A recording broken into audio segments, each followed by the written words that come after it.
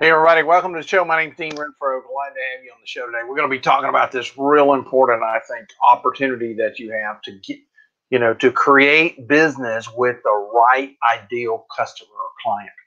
A lot of times for businesses, that's what they find themselves, especially if you're a coach or a teacher or a speaker or somebody who does consulting or somebody who's in marketing, constantly looking for the right client that fits you, that's easy for you to do business with. Well, oftentimes we don't know how that happens. We don't know what to look for. We don't know how to discover that. I'm going to talk about 3 simple tools you can use to be able to find and create connection to that right ideal client.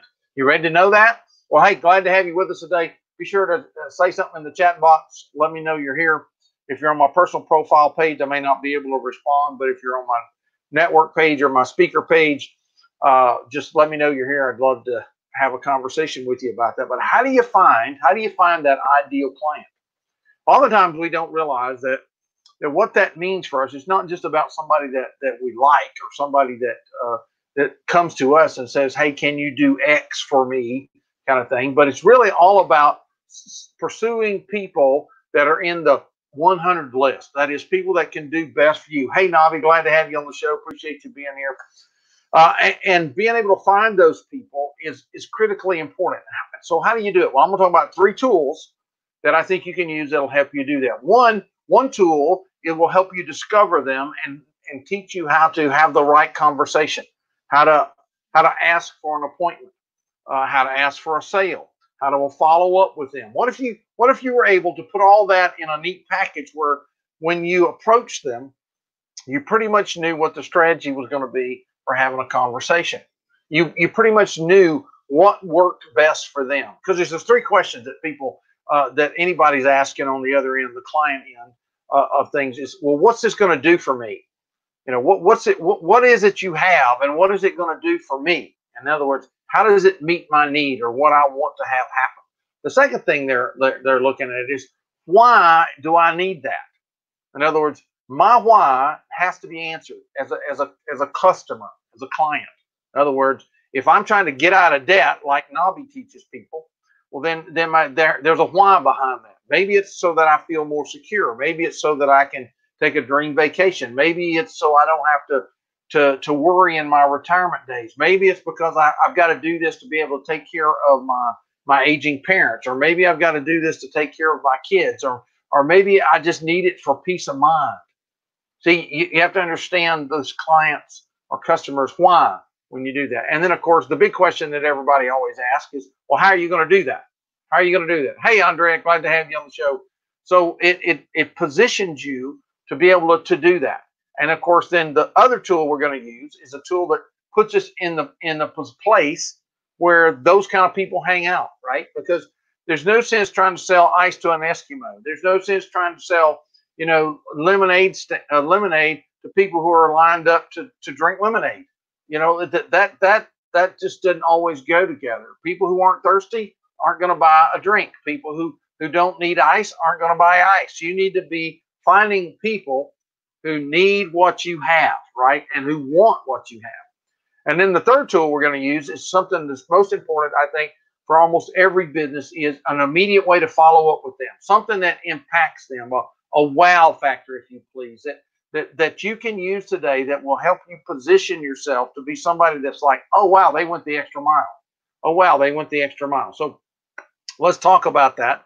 Let's see how that works. So I'm gonna throw my screen up here, and we're gonna jump over here to LinkedIn, right? We're gonna jump over to LinkedIn, and today I jumped over to LinkedIn. I just jumped over there to see what was going on my profile. And what I found was somebody had sent me a message under notification, and this person's name is Christine Hudson. I don't know Christine. I don't know who she is. I've never met her. I've never had a conversation with her ever before, right?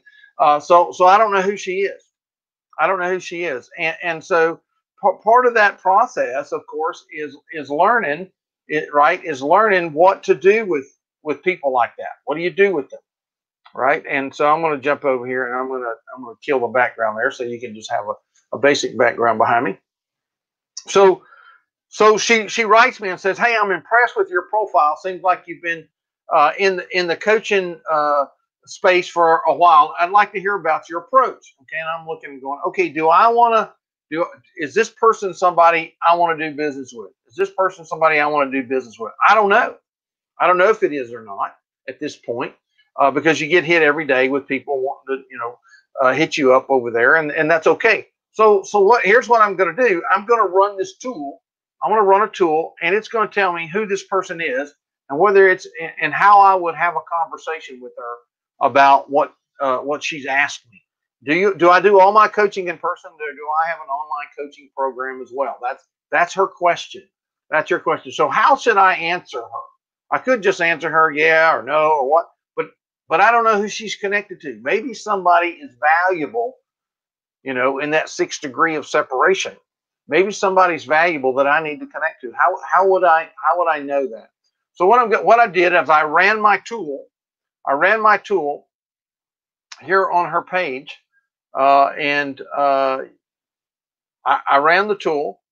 There's the rest of that question. So let me get that back in space there. And so I ran the tool, and here's what I found out. Okay, Christine tends to communicate boldly, think out loud, and she especially likes to speak in front of people. So she's probably a coach or a speaker, right? She's probably a coach or a speaker. She does not like to do routine things. So she tends to be somebody who changes things over time, right? So let's look at some of the other things I could know about her, right? The other things I could know about her. So this tool, it says she talks about being a conversion coach. That's kind of what she specializes in, right? So if I want to call her, well, let's say I want to have a meeting with her, and I want to schedule a meeting. Okay, I want to schedule a meeting about her. So here's what I need to message back to her and say something like this: do you want to talk about it now? Or hey, let's dive in. This should be fun. Now my personality is I'm not one of those people. If you go look at my profile, you'd see that I'm not one of those people who's a fun-loving person. My idea of fun, most people think, is work. Okay, but for her, it needs to have a fun spin to it. I need to use fun language with this person. So I could say something like to her, "Oh, this should be fun. This should be fun. Yeah, let's talk about that." So what should I do with her?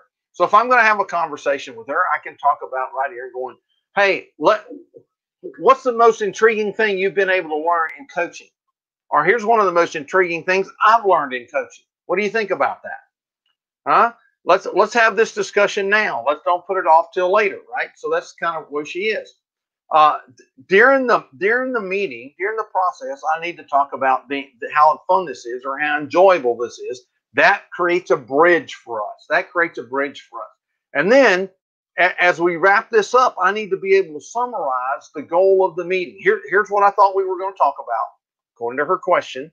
And here's what we talked about, right? And so, boom, it brings it right together. Now, here's what I don't do for my meeting with her. Notice this tells me, don't do this. Don't give her a long list of things to prepare. She just wants to have a meeting, right? Notice she has a degree in psychology. That's critical. Okay.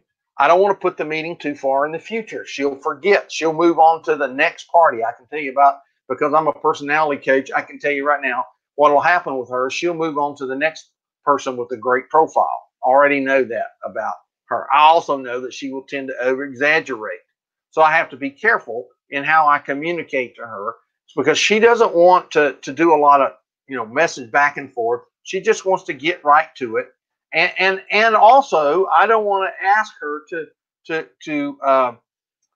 give too much information about what to expect. She's not looking for that. So let's look at some of the other things that I could do in this process with her. Let me click this little button right here.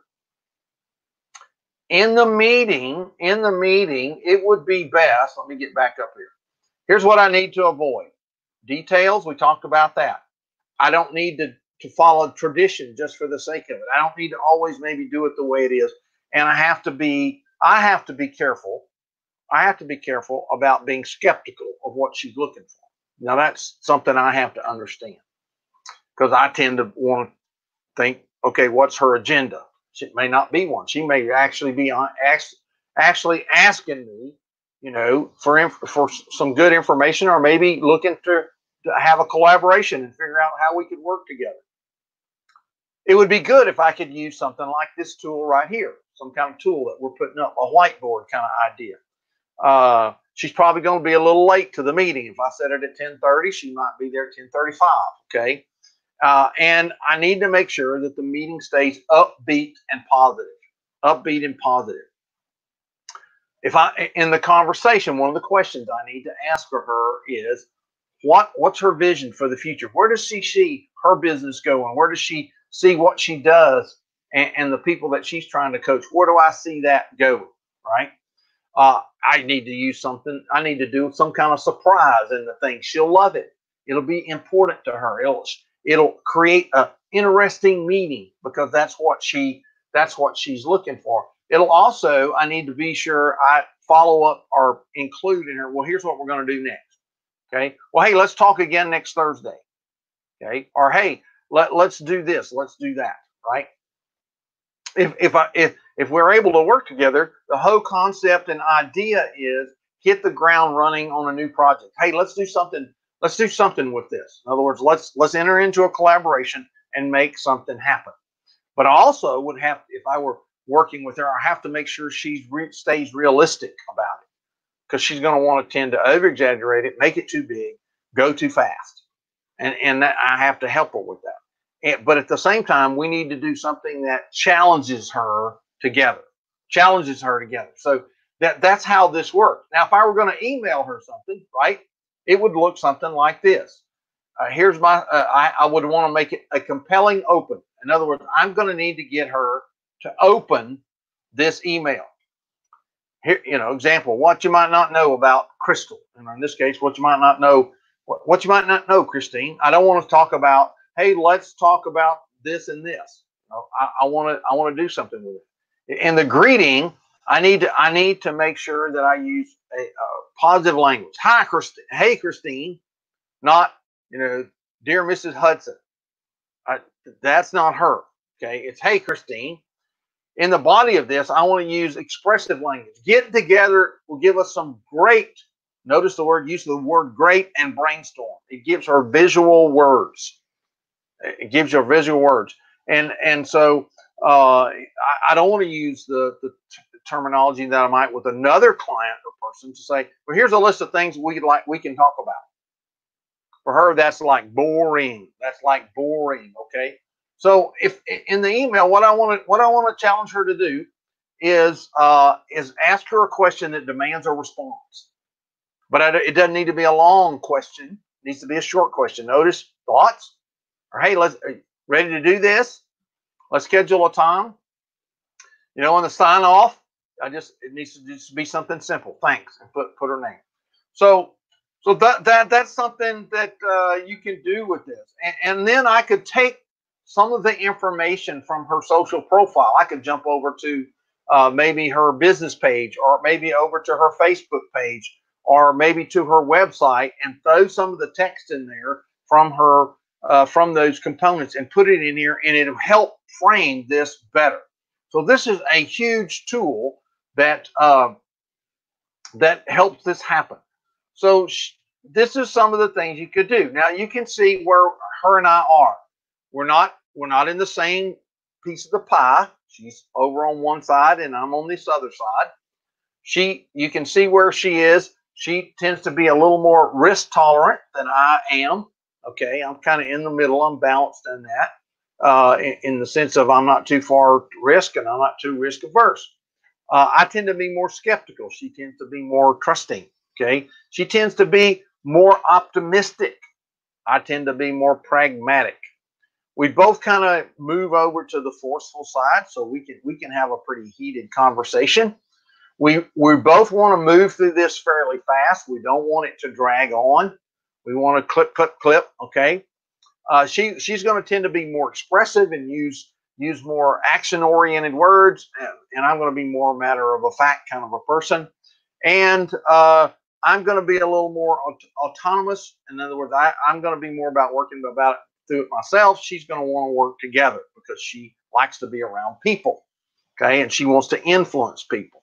And of course, we're both going to kind of meet in the fact that we're both going to have to watch if somebody trying to take over the conversation. Okay. But what I need to do in the process with her is I need to allow her to be intuitive. I need her to get a gut feeling, a sense of things. I need to be able to allow her in a conversation to do that. I need to allow her to look for new things, not old things, not things the way things have always been done, but what can we do together that's new? Okay. And she's probably going to share what she thinks pretty often. Okay. She's not going to hesitate to do that. A lot of times, though, she won't see the flaws in what she's doing. It'd just be a great idea. It'll be the greatest idea ever. So it's the greatest thing I ever thought of. I woke up this morning and I thought of this, and isn't that so great? And that's all the thought she's given to it. Okay, so I have to understand that while she can have great ideas, she also may have not thought it through. Okay, and she will have one thing that we can barter back and forth with is she is going to bring a lot of creativity to the situation. She's going to push the envelope out there to help things make it happen. And that kind of thing comes to her. Here's some things that come to her. She's going to be very good and speak very persuasively in a one-on-one meeting. Okay, she likes to have a conversation with people. I'll need to let her or help her lead the conversation of the meeting without giving it away. Okay. I need to do that. Okay. She's always going to bring energy to the conversation. She's just going to do that. That's the kind of person. People are going to like her. Okay. People are going to look at this person as, wow, this is a great person. This person's got a lot of energy, right? She's going to have a lot of confidence. And so I have to make sure that I don't just be a yes person in the conversation, but that I exert my own opinions in the process. But at the same time, I have to avoid analytical information with her. So I'll tell a few jokes. Don't be as polished, but we also want to stick to the big picture of what it is, not to all the details of things. So this tool gives you a lot of different ways to have a conversation and see if, before you ever have a conversation, is this person someone I want to talk with? And if I do, here's how I talk with them, right? Here's how I talk with them. So when you look at that kind of a tool, you can quickly see the kind of people you want to be able to have business with or do business with, and how you approach them, because that is a big deal. That is a big deal. Now, one of the things that you're able to do then is, as you go through the process, is if you can, that's, first thing is, who am I looking for? Okay, can I work with them? Okay, and then the third thing is a follow-up process for them. The follow-up process for them. And so in sending her to a calendar to make a connection with me, then what's going to happen is she's going to go to a calendar and register. And when she does, she's going to get a notification of where she's at. And when she clicks on that, then she's going to get in the mail. She's going to get in the mail a postcard thanking her for making a connection with me.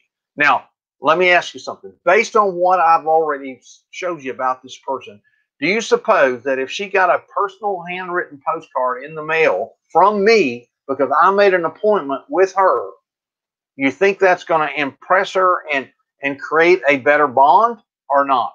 Give me your answer in the chat box while I get a drink.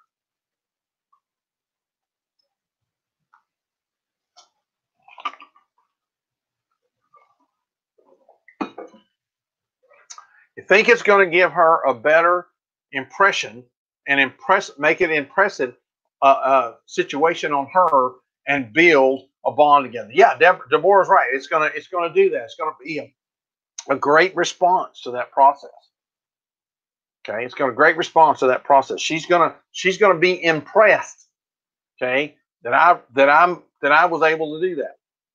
Not only is she going to be impressed that I was able to do that, but if I then send her this report that I just created, she's also going to be impressed by that, to go, wow, this is really me.